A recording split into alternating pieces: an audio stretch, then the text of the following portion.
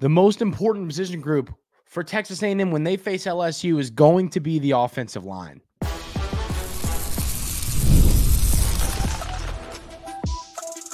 You are Locked On Aggies, your daily podcast on the Texas A&M Aggies, part of the Locked On Podcast Network, your team every day.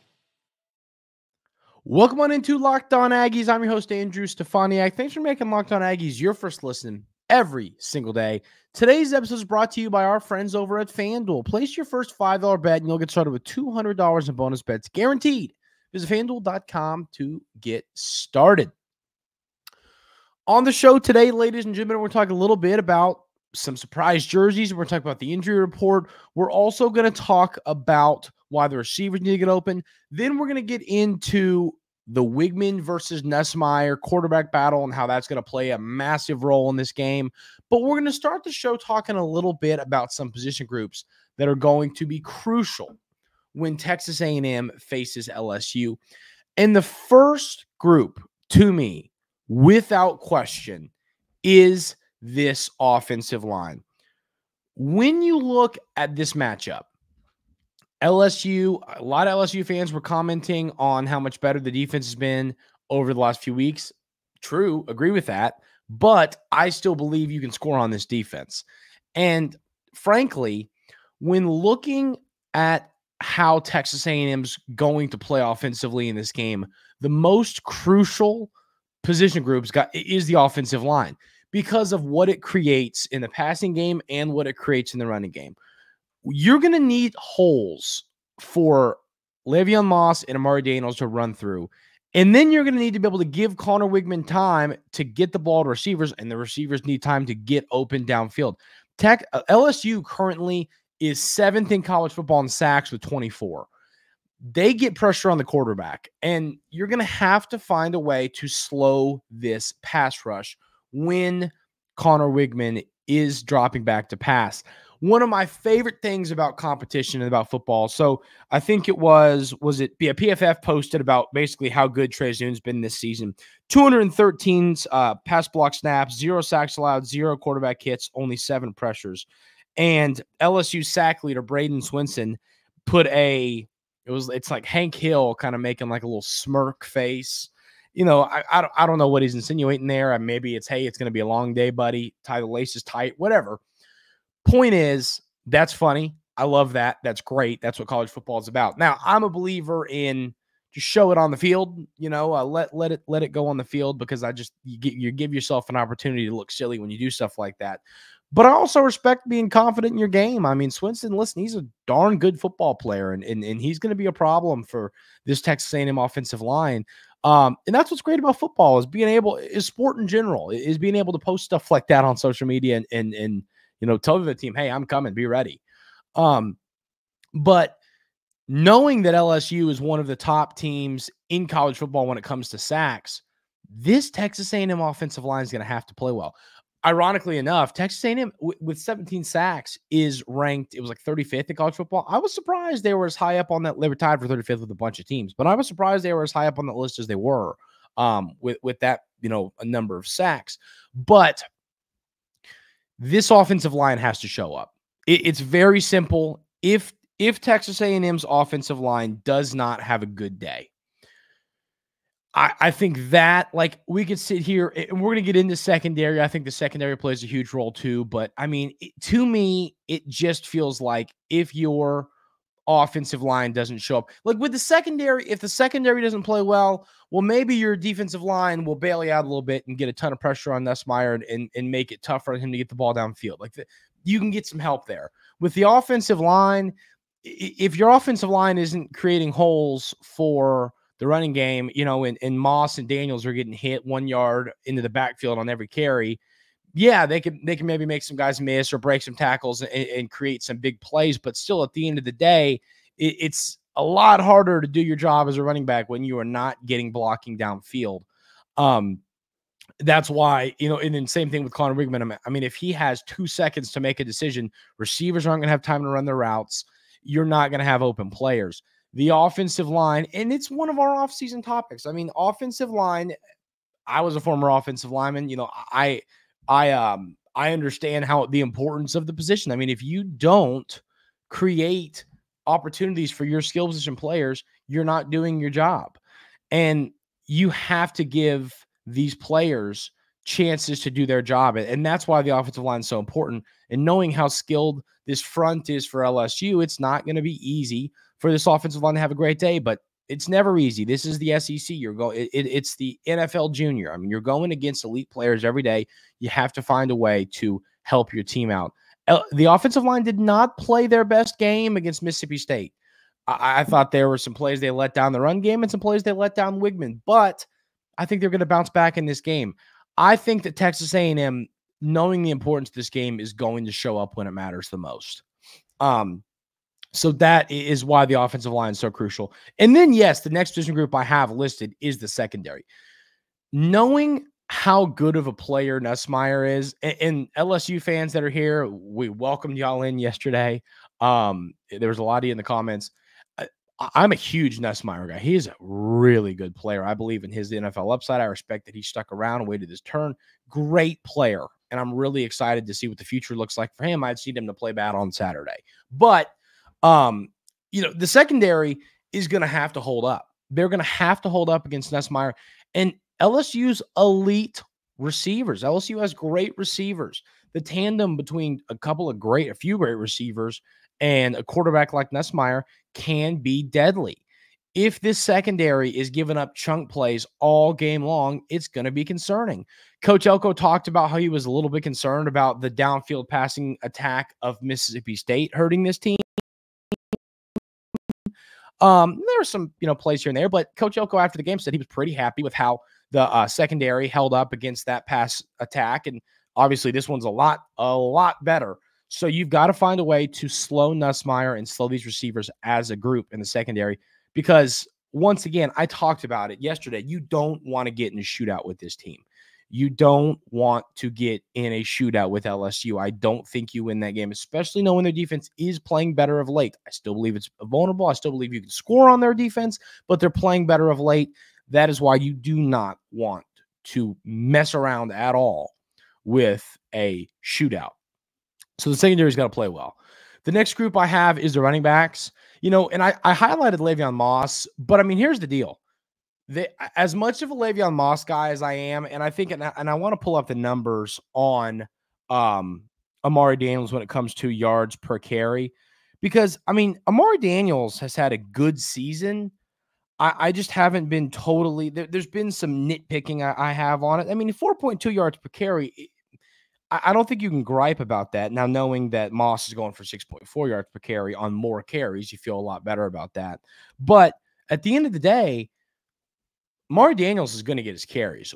That's been proven. They are not going to give Le'Veon Moss 27 carries. They're going to split these out, 18, 10, 28. Like, he's going to get a chunk of carries. So both of these running backs have to play well. I mean, you can't just take snaps off when Le'Veon Moss needs a breather. You can't. Amari Daniels has to have a good game on the ground. And we know he's capable of doing that. That's my only issue with Amari Daniels has been at times the efficiency. He's created some big plays. He's had some chunk runs. It's just been, then there's been some games where he, has 4 carries in a row where he goes 4 for 3 yards. And, those are drive killers, because then you're setting up the 2nd and 9, 3rd and 10. And it's, just not easy to convert those in the SEC. You'd never want 3rd and longs. You want 3rd and 4 or 5 or less. So both of these running backs need to play well in this game. And I think that they will. I think that they're going to be able to get some space on the ground. LSU's given up some yards on the ground so far this season. And they've given up yards through the air. That they've been beatable both places, but yes, they have been better of late. But at the end of the day, I mean, I don't care if they've been better of late. I really don't. I don't care, because at the end of the day, you have to find a way to win. You have to find a way to win this game. We discussed the importance of this game on yesterday's show. I saw a great tweet from Jake Crane, someone in this industry I really respect. And he was talking about how this game, the importance of this game for both teams is really up there, because it gives you that insurance of, if you win that one, you really, a lot of stress is taken off your shoulders the rest of the year. If you don't, you really got to win out to secure yourself a chance at making the playoff. And that's the importance of this game. So here's the deal. We highlighted the secondary, we highlighted the offensive line and the running backs, but at the end of the day, nobody can play bad in this game. You need every position group to show up. When you are playing an important game, everyone's got to play well. It's got to be an entire team effort, and that's how you win, especially against a great team like LSU. So the whole roster needs to show up, but those position groups specifically need to play well in this game if you want to get the huge dub. We're going to talk about Weigman versus Nussmeier, and does Weigman have to outplay Nussmeier to win this game? We'll have that conversation coming up right here on Locked On Aggies.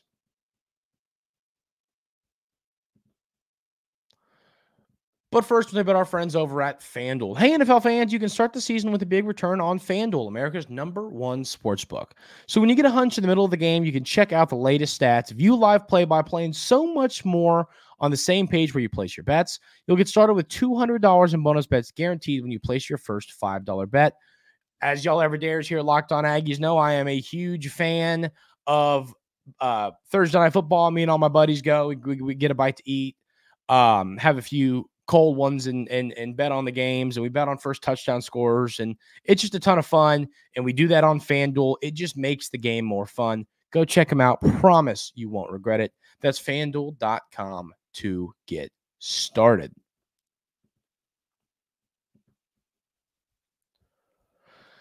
Now we are going to have the Conner Weigman versus Nussmeier debate. And we've discussed this a little bit throughout parts of the season. Both of these quarterbacks, I think, are really good. When it comes to who's had the better season, without any kind of debate or question, it's Nussmeier. He has been really good. And, you go back to 4 or 5 months ago, I've been in on Nussmeier for a long time. I think he's a great player. I think he's got a lot of upside. I think he's got NFL upside. But when it comes to this football game, I think first of all, I think that Nussmeier could outplay Weigman a little bit and still win this game. Just knowing LSU is going to throw the football a lot more than Texas A&M. The reason that's important is I'm saying if you look at the stat sheet and Nussmeier has 110 more passing yards than Weigman and an extra passing touchdown, whatever, but A&M wins the game. I think partially because if you're Conner Weigman, you got to know your role for this team. You got to know what this team's asking you to do. They're not asking you to go out there and throw it 53 times. That's not what's going to happen. I'd say he's going to throw it around in that 25 to 30 range. That'd be my guess. I think against LSU, they might have to throw it a little bit more than they have in some other games, but I think Conner Weigman's going to show up. He did not have his best game against Mississippi State. People are concerned. People are worried about, is he gonna be okay? What's the deal? I think he's gonna bounce back in a big way. What I love and respect about Conner Weigman's game is, first of all, he tells it how it is. After the Notre Dame game, he came out and said, "Listen, I didn't play well." And what I love about Conner Weigman is he loves football. It's like the Jim Harbaugh thing. Have y'all seen that? Where he goes, "I love guys who love football." Conner Weigman loves football. He's that type of guy that when he's not on the field, whether it was last year, whether it was the games he missed this year with the injury to his shoulder, he wants to be out there playing football. And I respect that so much. Watching him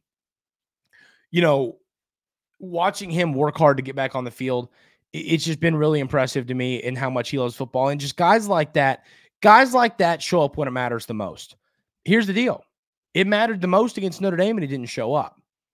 But as we talked about yesterday, this football game is an opportunity for Texas A&M not to secure a playoff spot. I think a lot of people misunderstood what I was saying yesterday. I was saying that if you beat LSU, you are putting yourself in a position that if you just don't shoot yourself in the foot against a bad Auburn team and a meh South Carolina team, you are going to make the college football playoff. That's what's going to happen.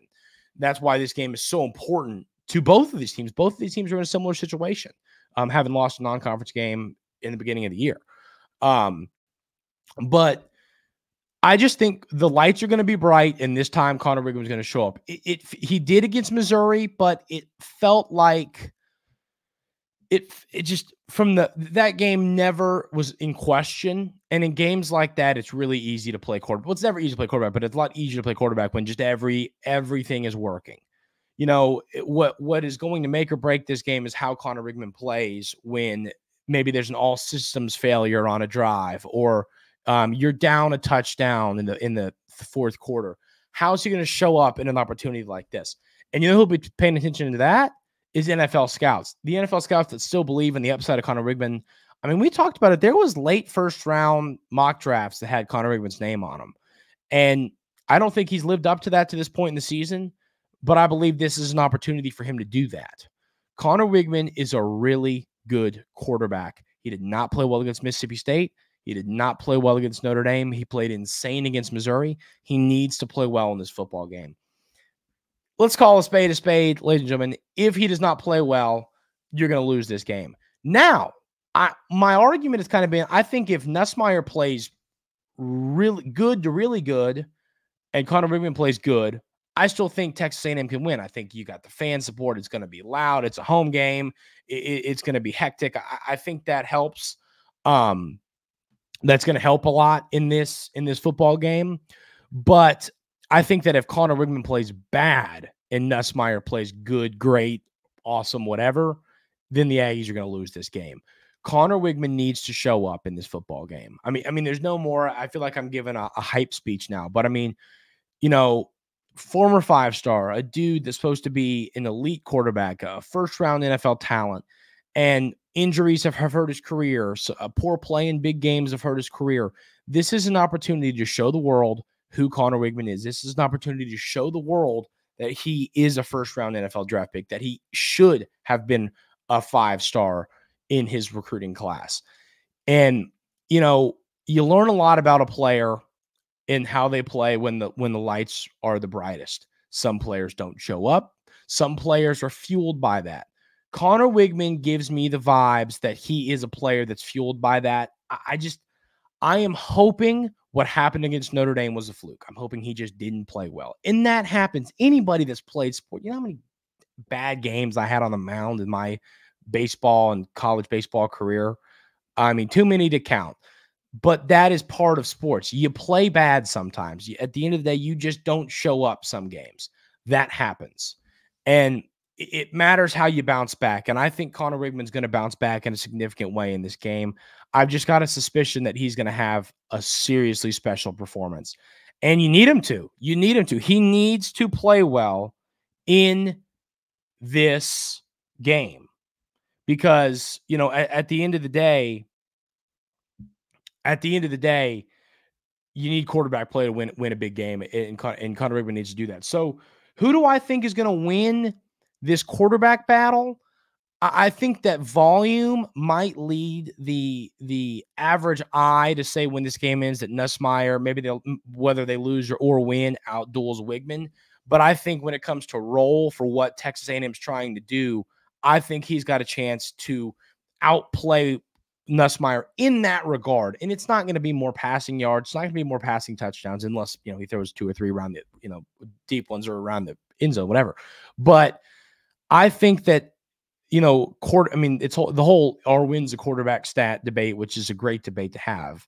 But you know, I think that is going to be how we figure this out. I think it's which quarterback wins the football game. They play different roles. They're in different, you know, kind of styles of offense. They do different things.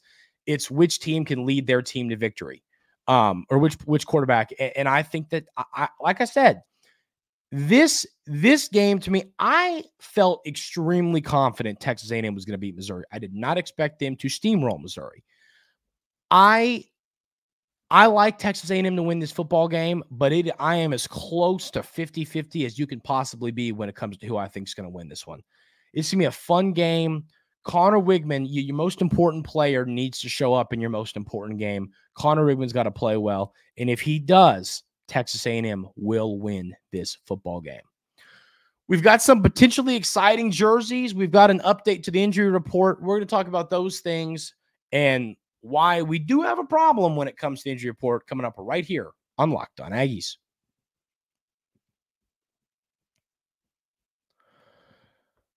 But I want to tell you about our friends over at Prize Picks. Prize Picks is the best place to get real money sports action with over 10 million members and billions of dollars in awarded winnings. Prize Picks has made daily fantasy sports accessible to all. You just pick more or less on at least 2 players for a shot to win up to 100 times your cash.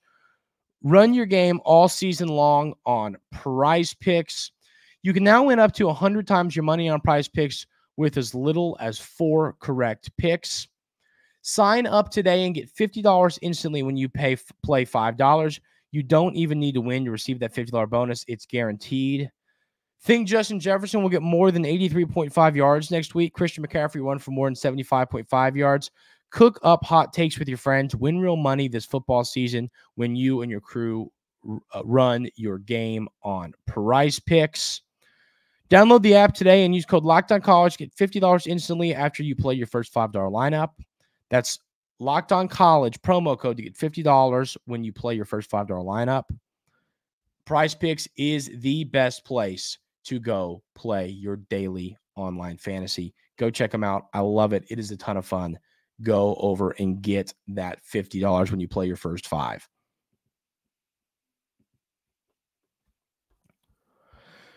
So it sounds like there's a chance at some special uniforms, and that's going to be kind of cool. We're not going to talk about this for multiple minutes. I always love, I think that's something that gets the fans fired up, and that's something that gets the players fired up. I mean, new uniforms are cool. Once again, anybody that's played this sport, I remember when I first saw my senior year of high school, we got these really cool white jerseys. I lost that hat that went with that jersey. I wish I still had it. But those jerseys, I remember when me and my teammates first saw those, we were like, oh my goodness, these are insane. Those jerseys were awesome. And it was just a special feeling. It felt like, not that we were more motivated to win when we were wearing those jerseys, but I mean, you're just kind of fired up. You know what I mean? You look good, you feel good, you play good. It's a real thing. And I think we could see some kind of cool jerseys when it comes to the blackout theme in this game. So that's going to be excited. I'm excited to see what this team looks like when it comes to the new jerseys. Injury report. You are going to be without Chase Bisontis in this football game, which that's a problem. I mean, there's no sugarcoating that. That is a problem. But when you pull up the injury report, I mean, you look at, you've got, let's count, 1, 2, 3, 4, 5, 6 Texas A&M players listed on the injury report. You've got 1, 2, 3, 4, 5, 6, 7, 8, 9, 10, 11, 12, 13, 14, 15, 16, 17, 18 players on LSU's injury report. What does that mean? I would say to this point in the season, Texas A&M has been fairly lucky when it comes to players staying healthy. I mean, obviously losing Mark Naboo for the year, Ruben Owens and Tariq Chappelle for the year, all hurt. But, I mean, at the end of the day, those are valuable players on your roster. But for the most part, this team has stayed really healthy throughout the year. And that's huge. I mean, if you lose your whole roster throughout the season, it's really hard to win football games. That's just the reality. I mean, it is not easy to win football games when your whole team's banged up, when your players aren't in the lineup. It's just not easy to win football games that way. So knowing that this team is relatively healthy compared to some other teams, you feel good about where you're at. But not having Bisontis is going to be interesting. I mean, someone's going to have to step up and play well in a significantly important game. And that's always a little scary when you're running out an offensive lineman that, obviously, I've been happy with the usage of offensive line because you've gotten a lot of guys some snaps, which is really a solid thing. I mean, that helps you in a position like this. So I think the Aggies are going to be okay with one of your planned guys out there, but it's definitely something that LSU is going to be paying attention to. They're going to be definitely saying out loud, hey, okay, look, this offensive line, they're playing a player who hasn't played as much snaps as a guy like Bisontis, and that's going to be a place we can maybe, take advantage there. And then Jalen Henderson's still doubtful. I mean, once again, we're talking about your third string quarterback here. I'm not incredibly concerned about that. You'd have to lose 2 quarterbacks in a game for this to be a problem, which, I mean, has happened and can happen. But for the most part, I mean, it's not it's not something I'm sitting here going, oh man, we're going to be without Jalen Henderson. We're in trouble. Now, Jalen Henderson, I still think, is one of the best third-string quarterbacks in all college football. But that really is the bulk of the injury report. I'm not overly concerned. I mean, Bisontis is a problem. It's a real problem. But for the most part, it's not like you have 8 players that are valuable to the team questionable right now. And you're going, oh man, if this guy and this guy and this guy aren't out there, we are in trouble. So you feel pretty fired up about that. That's going to do it for Thursday's episode of Locked On Aggies. Thank you all so much for being here every single day. Leave some mailbag questions in the YouTube comments, and we will discuss those on the show tomorrow. If you haven't already, hit that subscribe button. It helps the show a ton. Leave 5 stars on all podcast platforms. That also helps the show out a lot. Subscribe there as well. All those things help me out and help the show out, so I'd really appreciate it if y'all could do that for me. I hope everyone has an absolutely awesome rest of their Thursday. Should be a pretty good Thursday night football game tonight. Who's playing? I know it's the Vikings, but I forget who they play. Let's see. They play the Rams. It should be a fun football game tonight. Hope everyone enjoys it. Hope everyone has a great rest of the day, and I will see y'all tomorrow right here on Locked On Aggies.